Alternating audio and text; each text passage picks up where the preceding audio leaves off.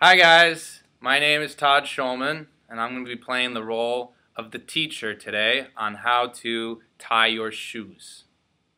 I'm Rebecca. I'll be the student. Alright, here we go. Boom. Alright, Rebecca. So the first thing you do when you tie your shoes, well, first you need to identify what shoe you want to wear in the morning.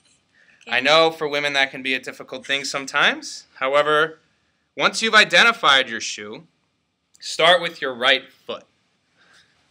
Go ahead and stick your foot on.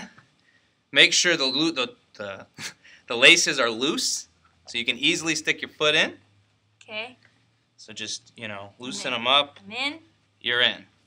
So the first thing you want to do before you begin tying your shoe is make sure your foot is comfortably fitting in the shoe. Yep. And to do that, you want to stand up, touch your toe to make sure that the size fits well. Yep. If it fits well, you may continue. So we want to sit back down. And the very first step to tying your shoe, once your foot is in, is tighten the laces. And to do that, you start with, well, on your shoe it looks like there's just 2 laces.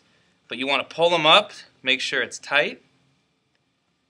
Or in yours, in case it's a different type of shoe, you can just pull it. Make sure it's tight. Then, the first step, or the second step rather, is you want to cross your laces. One goes that way, the other goes that way.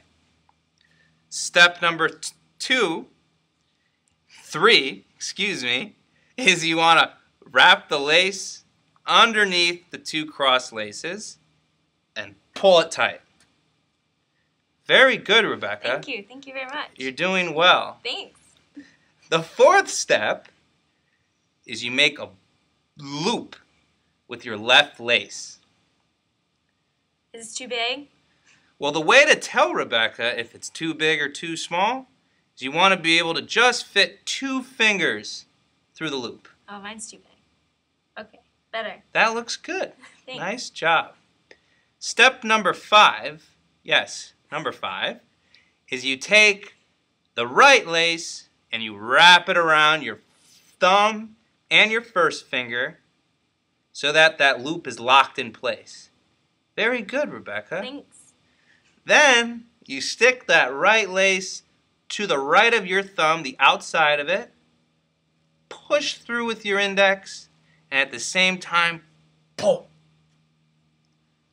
Great. So I got it? Very good. Thanks. My bows Now- aren't as pretty as yours, so. They're not quite as pretty, but that's okay. You're still a beginner. Now I want you to do the same on your own with your left foot. Okay. So go for it. So I'm going to tighten it, Uh-huh. and then I'm going to cross it, Very good. and then I'm going to make it tight. Nice. Okay, and then what do I do? All right.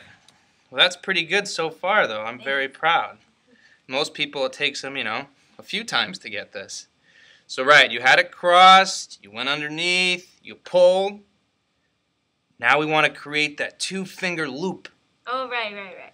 Put those 2 fingers in there. Yep, fits. Now what do I do? Or what do we do? Then we cross it over our thumb and forefinger, Uh-huh.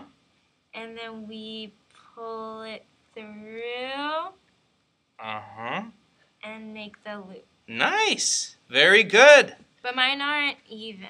It's okay that they're not even because not everybody is, ties the perfect shoelace, but if you can walk in them, you've done it. They feel pretty tight.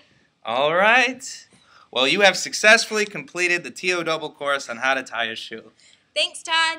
All right. We'll see you next time.